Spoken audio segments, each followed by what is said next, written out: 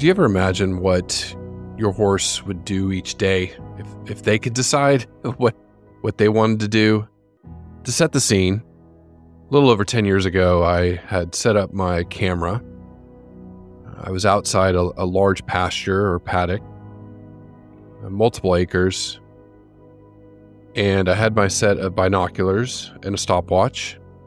I was about to start recording behaviors on one of the most endangered equids on the planet.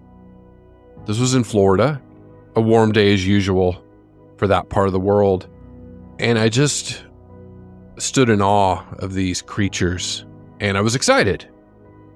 I was excited because it was my first behavioral study that I was ever going to do, and I felt at the time that I was actually going to be doing some good in helping preserve this very rare species of equid. I set up my timer, pressed go. The camera was recording, and every 15 seconds, my timer would vibrate, and I would look at my focal animal and write down what they were doing. And I would do this for 30 minutes, take a break, and do it again and again and again all day.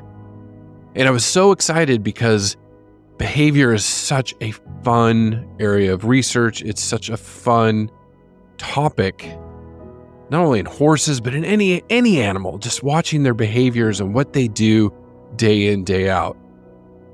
And so just to give you a glimpse of doing this research, and we did this over a few months, I would look up through my binoculars and my focal animal, and they all look pretty similar, but with the ear notches and other little defining marks, I was able to determine what this Somali wild ass was doing. 15 seconds, boom, look up, foraging. Then I would take my pen and write down on my paper on the ethogram, foraging. 15 seconds later, it goes quick. Boom, look up, foraging. Write it down. Look up, foraging. Write it down. Look up. You guessed it, foraging, and wrote it down. At the end of this research experiment, I went back to Dr. Angie Atkin, who trained me in behavior research, and I said, Angie, this is the most boringest study I've ever done in my life, but you know what?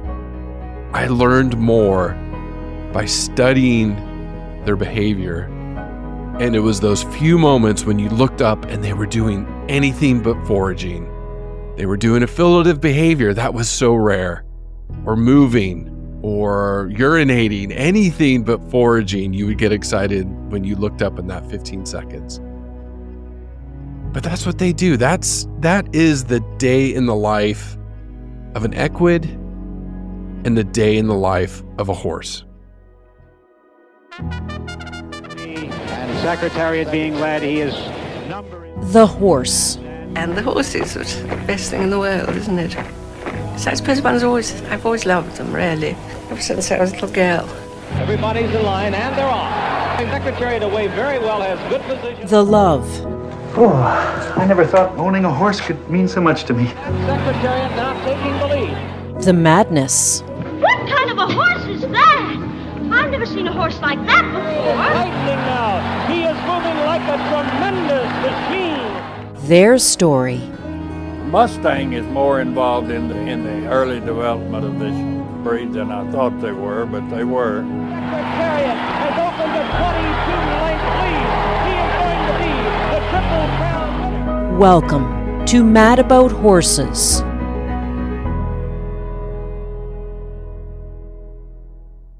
Hello, I'm Dr. Chris Mortensen. I've been an equine educator and researcher for over 20 years, and in this episode of Mad About Horses, we're going to talk about a day in the life of a horse and a day in the life of some of the other equids.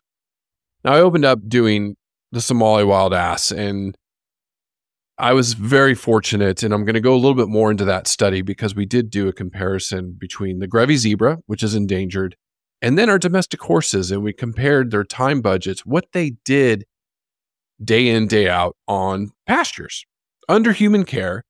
Granted, this wasn't out in the wild. The Somali wild ass, there's maybe 1 to 200 left in the world in the wild, and that's in Ethiopia and Eritrea, that parts of Africa.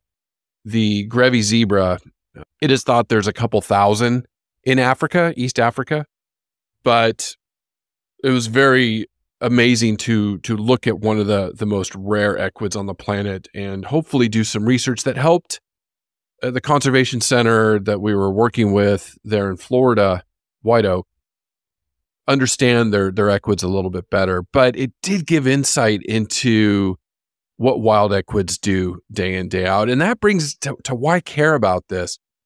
If you own horses, this is a critical podcast for you. If you're interested in horses, you probably want to listen to this podcast because, like I opened up, behavior is a fascinating topic and so fun to study to an extent with equids, but yeah, we'll get into that. But it's so important. It is so important to know what their natural behaviors are because it explains why we manage them the way we do, why the way we feed them is changing.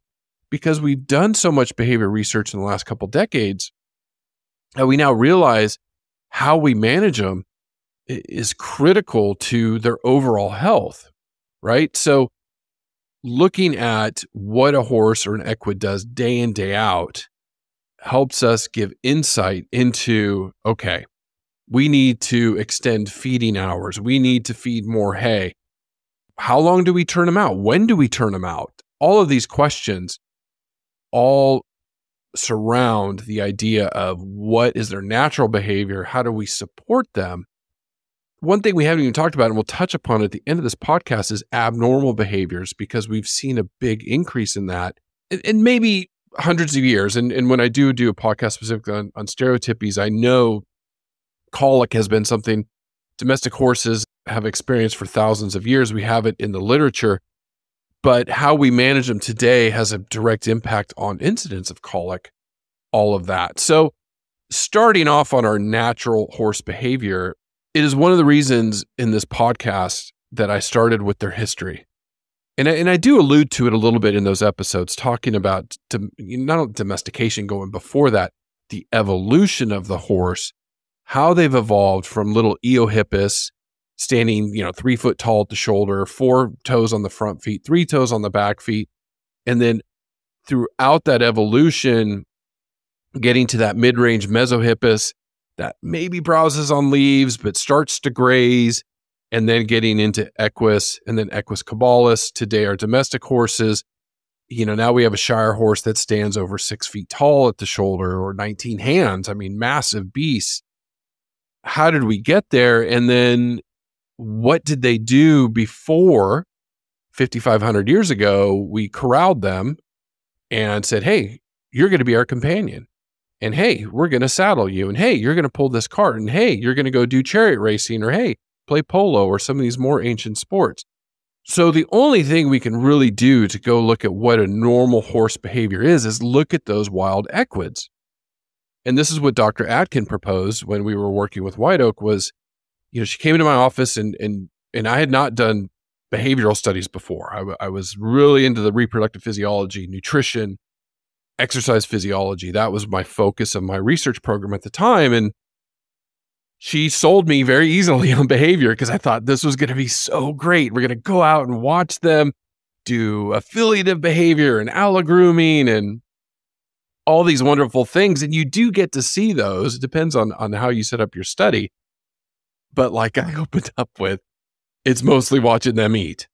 But if you talk to her and ask Dr. Atkins what's so great about it, she'll tell you she could watch horses eat all day long. She loves it. It's what drives her in some of her research. And so she sold me on it, and we designed this study. And what we were looking at is differences in the Somali wild ass, the critically endangered Somali wild ass, the endangered Grevy's zebra, and domestic horses that were housed at the University of Florida. We did this over a period of months. So it was late spring, early summer. So it was warm. Florida's always generally warm. And we collected the data 8 a.m. to 5 o'clock at night.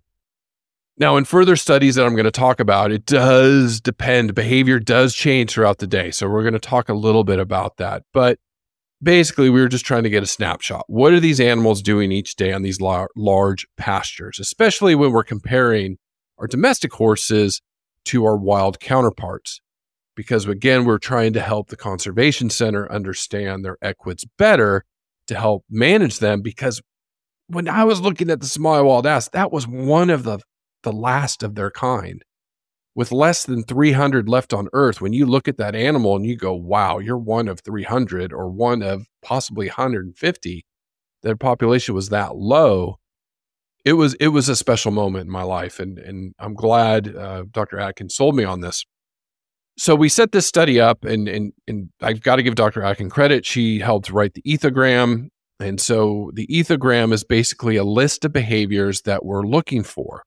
Some of them are reproductive related, but then also like chasing, fleeing, phlegm response, marking behaviors. Some of those were just the reproductive behaviors. Then we did social behavior, so aggression, affiliative, which is friendly, submissive. You saw that a lot in younger animals. And then the maintenance behaviors. And that's where we're going to spend a lot of time in this podcast. What do horses do every day? Because very rarely do you see some social behaviors or reproductive behaviors. It just depends. They pop up. Just to give you an example of the entire study just in horses, 2.3% of their day was social behavior. We didn't have stallions in with the mares that we studied, so we didn't get reproductive behaviors. But in the Grevy zebras, reproductive behaviors were less than 1% of the time. And that was a lot of, following them around to see if they were in heat, stuff like that.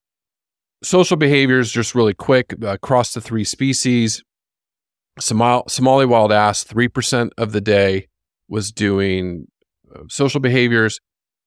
Grevy zebras, 2% of the day was social behaviors, and the mares was 2.3% of the day was social behaviors, with most of them affiliative behavior. So a lot of that is reinforcing social bonds. These are animals that know each other, they're family groups, and they're all used to being around each other. So their affiliative behaviors are the ones that, like allogrooming, they groom each other. Friendly knickers, things like that. We saw very little aggression. So the flip side of that, the Somali wild ass, 0.17% of the day. So very, very rarely would you catch aggressive behaviors. And the Grevy zebra was 0.09%. We saw no aggression at all in mares. I've been around a lot of mares. I've done a lot of reproductive research. I've seen aggression between mares. And I see that a lot, that aggression come out when we're moving them or trying to catch them or humans interfering with them. This research was done outside the pastures or paddocks. They couldn't see us, or generally wouldn't see us, and ignored us as we did our observations throughout the day. Okay, so there was no human interaction. The whole gist of this episode is to look at the maintenance behaviors, and I'm going to give you different scenarios and talk about different maintenance behaviors. So what do they do all day? Like I opened up with, they're eating. They're eating. If we look at the Grevy zebras, they actually spent less of the time eating. Only 46.4% of the day was spent foraging. The Somali wild ass, close to 59% of the day, where our horses, who's really the focus of this podcast, was 67% of the day. So in a large pasture, mares have plenty of forage to graze. 67% of the time they would eat. The next biggest behavior was standing. So that was where they're just inactive or even resting. So they could be resting their eyes, taking small bouts of sleep. Grevy zebras rested a lot more, 28% of the time. Somali wild ass, surprisingly, only 7% of the time standing, and then 18% of the time for horses. Where the Somali wild ass rested a lot was laying down. So laying down behavior, Somali wild ass was 11% of the time, 6% of the time for Grevy zebra, but mares, domestic horses, was 0.08%. So rarely did the mares ever lay down. Then the next biggest behaviors were locomotion. So up to like 5% of the day they'll move, and that's as they move as they go and graze, right? Move to little spots or moving to different parts of the pasture. So overall, what a horse is going to meant to do is feed forage all day, and that makes absolute 100% sense. The way their physiology is created, is to eat small meals all day. Horses have a really small stomach. They go and nibble grass all day long. Goes through their digestive system. That's the way the digestive system's set up. That's how they've evolved over the last 50, 60 million years. And they're just meant to eat these small meals all day long. And that is why a lot of this behavior research has driven changes in how we manage it. Now, you may ask yourself, okay, what about wild horses? That's a wild zebra and a wild ass. What about a wild horse? Well, if you go back a few episodes, we talk about equus ferus, the original wild horse, which is extinct. We've domesticated them all. So our next closest Cabeline horse is the Przewalski's horse. Now, the Przewalski's horse was critically endangered, almost went extinct, down to 12 breeding animals in the 60s and early 70s. Thankfully, a group of conservationists and horse enthusiasts and equid enthusiasts around the world came together and said, hey, we're going to save this species. So they got them together and started to breed them to where now we have a couple thousand, over 2,000, and they've been re-released in the wild in Mongolia. And I have a study here in a second that's going to talk about that. If we compare the study that we did at the University of Florida, Dr. Atkin and I, and we compare that data to something similar with the Przewalski horse, because you could say, okay, that's a wild horse. There was a study published in 1988, which was interesting because there was less than 600 of Przewalski horses at that time when they did this study. But this was done at Front Royal, Virginia, which is an incredible research center. One of the reasons the Przewalski horse is here today, they do a lot of conservation research in endangered species. So they had a small herd in a large pasture, and they observed their behavior over 24 hours. Now, they were given some concentrate in the middle of the day, but overall data, if you look at their feed forage, 46% of their day is foraging or feeding. So less than our domestic horses from the study that we did, but very similar to the other wild equids. Their next biggest part of their day was standing, like the others. 20% of the time standing awake, and then 15% of the time standing resting. But again, most of their day was spent feeding. And what was really interesting about this, and it made me think about our study design that we did, we should have done it over 24 hours. These Przewalski horses, once they were fed their grain, their feed forage went down. So maybe they had gut fill. They just didn't feel like foraging a lot. Could have been a little bit warmer time of day, in the afternoons. Their foraging behavior was greatest from 8 o'clock at night until 4 in the morning. So from 8 o'clock at night to midnight, these Przewalski horses were foraging over 68% of the time. And then in the morning, from midnight to 4 in the morning, 60% of the time they were foraging. And then it went down. The lowest was 38% of the time after they've gotten that concentrated meal till 4 in the afternoon. So that was their low point, a little less than 40% of the time feed forage, whereas they foraged a lot late at night and early morning. Now that was in a large pasture/paddock. If we go and look at what the research data is showing in the wild Przewalski horses, the ones that have been released, and this was a study published 20 years ago, reintroduction of the talkie, so that's the Przewalski horse, Equus ferus Przewalski, to the Huste National Park in Mongolia. In this study, they looked at the Przewalski horses pre-release, so they were held on large pastures in Mongolia. Then they did post-release, so right after they released them, what was their behavior? Then they came 2 years later and said, okay, what is their behavior? When you look at their pre-release data, they're grazing about 54% of the time, moving 8% of the time, standing, resting close to 35% of the time. So similar statistics to, I would say, the Somali wild ass Grevy's zebras. So it seems like these wild equids graze for more than 50% of the day. They stand or rest other parts of the day. Post-release right away, the one thing that stood out is they grazed similarly. 55% of the day was grazing, but they did move more. And they did notice they seemed more stressed. This was a new environment for them, and it was a large national park. This wasn't a fenced pasture. So you can infer some things on that as far as anytime a horse is introduced to a new environment, they're going to be stressed. And they did see that. Now, when they came 2 years later, this was really interesting. They dropped to 44% of the day grazing, and they only moved less than 13% of the time, rested 32% of the time. So again, the greatest was grazing, close to 45% of the day. So almost half the day they spent grazing. A third of the day they spent resting, and then moving was about 13% of the day. Thinking about wild horses, what they said is a couple things in this study they inferred was they watched them travel to their water source. So they had to travel a couple kilometers to get water. Then they would travel a couple kilometers to go find shade or shelter. And then they would travel to go to their favorite grazing sites. Now, in 1996, they said the pastures that they were on, the grasslands that they were on, were very lush and had really great quality forage.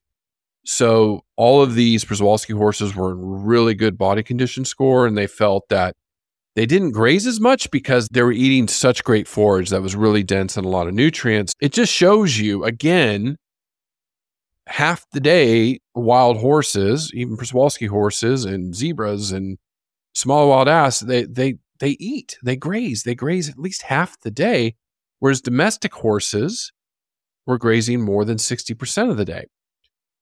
Also, to follow up on what they observed at Front Royal in Virginia with their Przewalski horses, these ones, their grazing behavior was greater once it was late at night and then through the early morning hours. And I'm sitting here thinking, okay, why? Go back to how horses see the world. Spectacular night vision. It's cooler, and they're able to see predators probably and graze undisturbed in the cool of the night, right? They don't have the sun beating down on them. It's very interesting behavior, and you can take that data and say, okay, how do we apply it to domestic horses? And that's when you want to turn them out. You want to turn horses out at night in the mornings because their natural behavior seems to be to want to graze during those times of the day rather than the heat of the day when a lot of us, I've done it in Texas. I used to turn out Tari. I talked about her. In the heat of the day, I got back from school. I'd let her out in the afternoon to get some exercise and stretch and, get ready to ride or whatever we were going to do for the day before I stalled her in the evening. So very interesting to look at this data and see how it affects how we manage these animals. Now, to tie all the large pasture behavior up, there is a study that was done out of France looking at domestic horses and their 24-hour time budgets, adult mares, very much similar to what we found at the University of Florida. So their foraging behavior was close to 63% of the day. We reported 67% of the day. They're reporting 63%. Movement, locomotion, 5.6% of the day.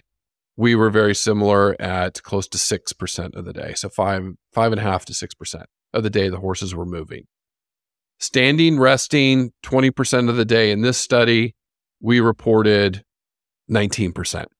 So very, very similar. So if you're looking at domestic horses, probably want to graze about 60% of the day, and they're going to stand or rest about 20% of the day.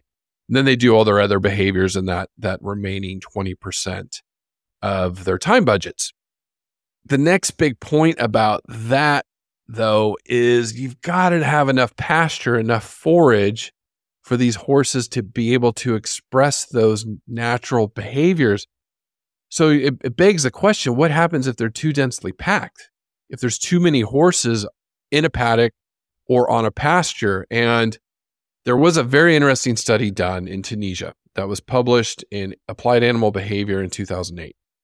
And this was a case study at a breeding center that had very densely packed horses.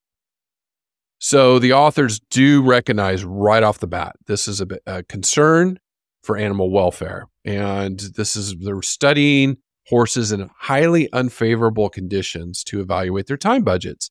And this is extreme. This study is looking at an extreme example of too many horses in a small confined area. They had horses in box stalls in the evening overnight, and then they were released from 9 in the morning to 3 in the afternoon into these densely packed paddocks, where it was roughly 200 horses per hectare. Now, a hectare is 2.47 acres. So this was roughly 100 mares per acre stuffed in there. The horses were giving some cut grass around noon. So just not a great situation for these horses. And so what did they do?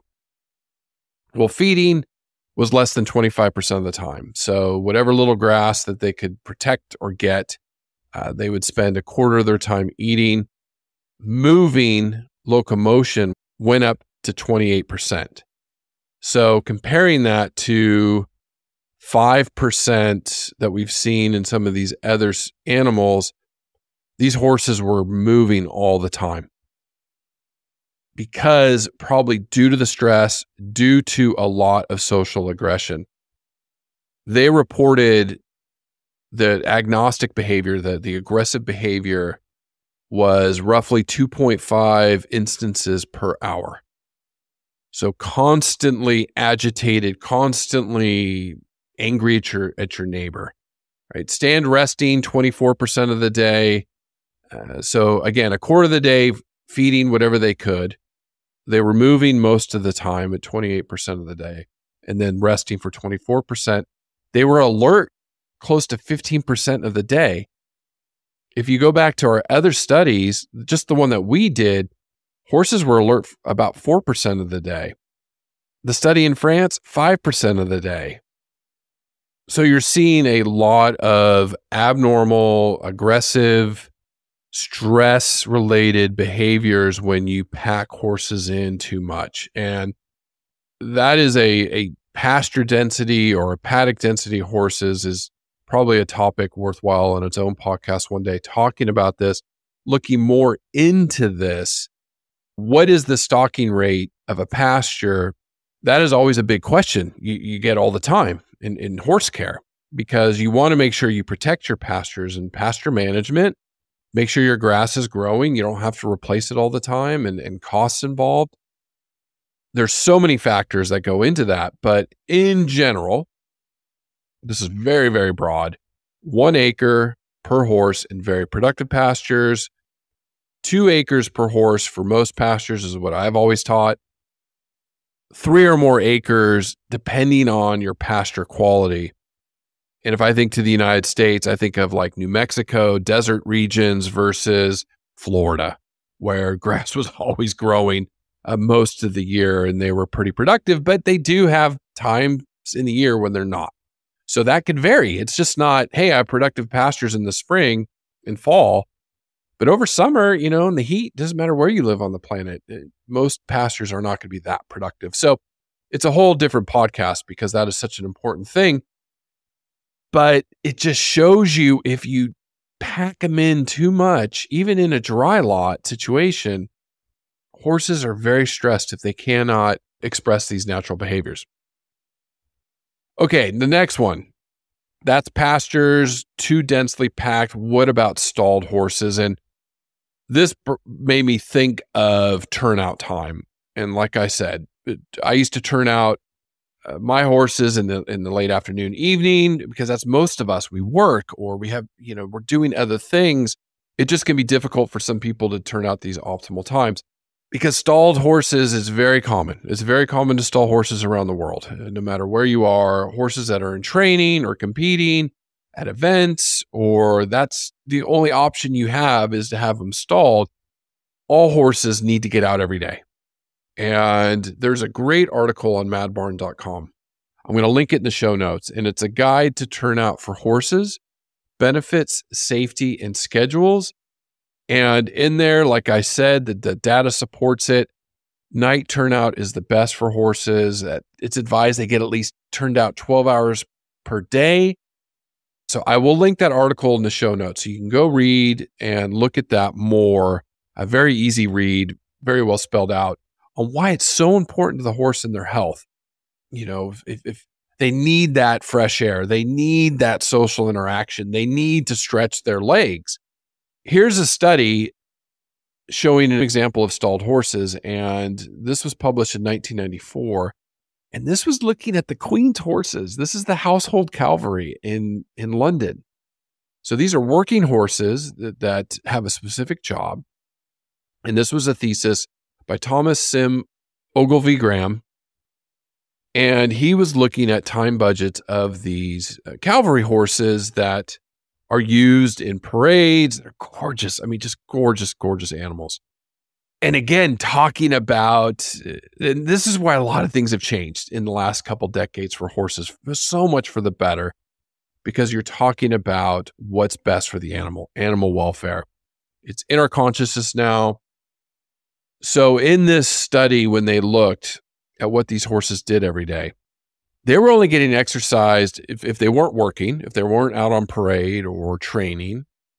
Just on a normal day, they would get exercise for 1.5 hours roughly, or 5% of their day they were out exercising. Not very much. And then the rest of the day they were stalled. While they were stalled, they only spent 36% of their time eating. When you compare that to what horses should be doing, that's what they're built for. Their digestive systems are built for.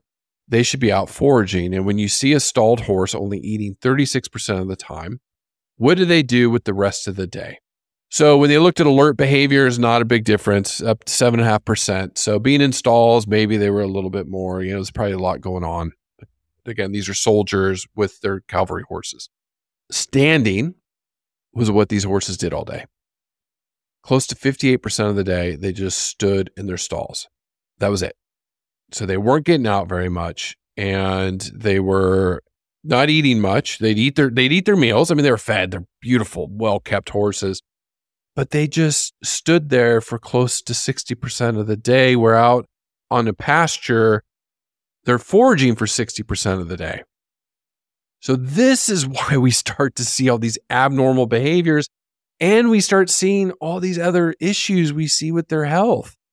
Is because we've confined them to these box stalls and they're not able to exhibit these natural behaviors. So again, go back to that article about turnout time, because that will help you develop a strategy on what's best for your horse.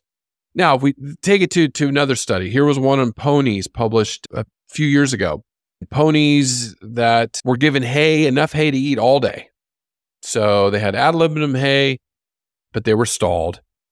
When they were stalled and they had enough hay to eat all day, they were eating close to 70% of the day they spent eating. Standing was close to 18% of the day.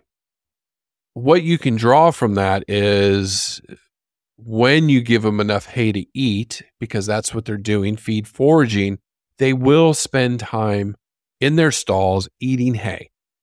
Yet they can't go out and express their normal social behaviors, exercise, things like that. So that goes back to turnout time. So much better situation, say, compared to those cavalry horses that are being given big meals probably twice a day. That's what we used to feed back in the day, versus a stalled horse that has as much hay as they want to eat. Now, the last study that I kind of wanted to mention was, this was just published this month. In 2023, and it was time budget and welfare indicators of stabled horses in 3 different stall architectures. They were looking at different stall sizes. So you had like a 10 by 12 and then a 10 by 8 stall. And then if they open to an inner aisle or an outside patio. And then the other one was tactile contact with conspecific. So were they able to go nose to nose contact with other horses? And could they see them? In all the stall designs, they could see other horses, but only in one could they touch them. These horses were being fed hay twice a day and then a commercial concentrate twice a day. So they're being fed at 4 different times, which is good. It's, you always want to feed hay first. And these were all horses that were used to being stalled. And they were show jumping, dressage, and therapy horses, equine assisted therapy. Always love those animals. Now, the authors state, keeping horses in single stalls can lead to the development of abnormal and stereotypic behaviors. These are the abnormal behaviors due to stress. And they were looking at this in this study to see if these horses exhibited that. Things like cribbing, licking, kicking, head shaking, pawing, weaving. I've seen this plenty of times in stalled horses. That's where they just move side to side. And you can just tell that animal is stressed. Abnormal behaviors like eating their bedding, wood chewing, or coprography, which is eating their feces.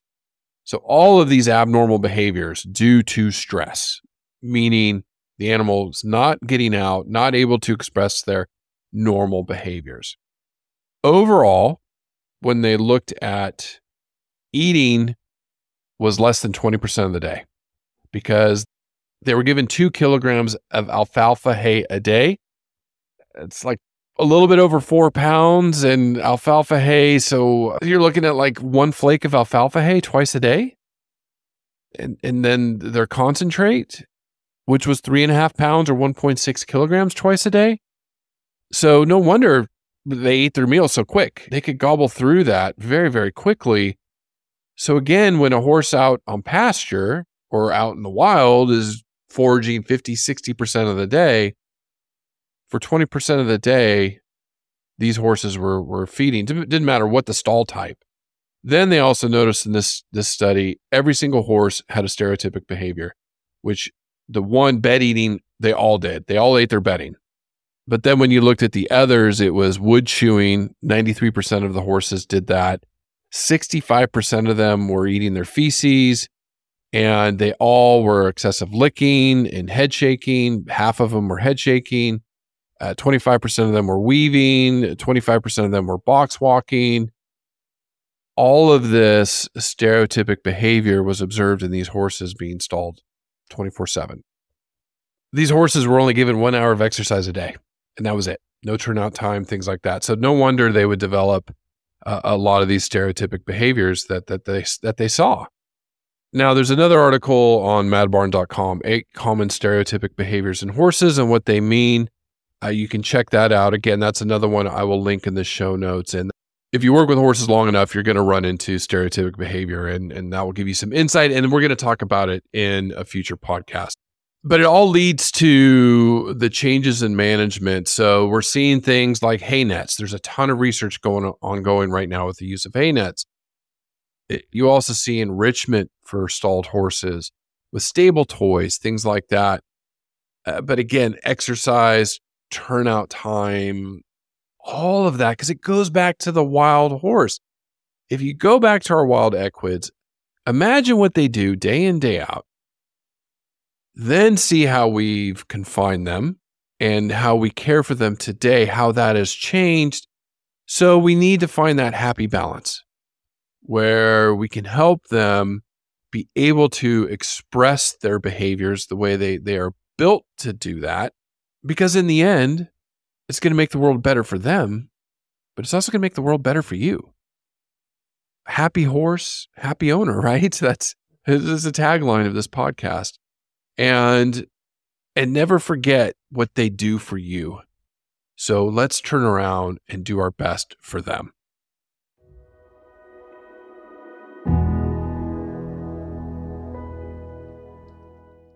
Hopefully you enjoyed that podcast. It is behavior is definitely something we're going to return to over and over, but it is so important to understand how they spend their day. Please be sure to subscribe to the podcast if you haven't. Just click the subscribe button. And if you're still listening, if you don't mind just taking 30 seconds to a minute on your podcasting app, just go to rate, click a 5-star, write a few comments. Thank you so much. It helps distribute this. This gets seen more.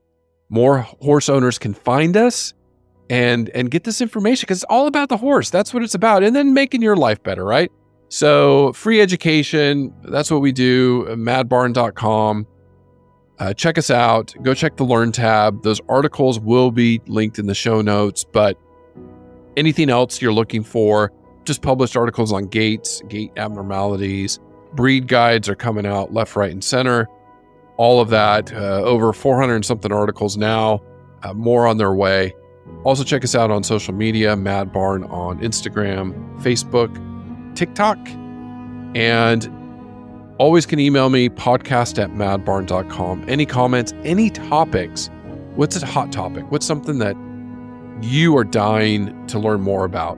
Let us know, and we will write an article on that if we can, and also make it a podcast episode. But thank you so much for learning, and thank you so much for caring about your horses as much as you do. They deserve it, right? Or your donkeys. Don't forget the donkeys and the mules and all the others. But thank you so much for listening. Take care.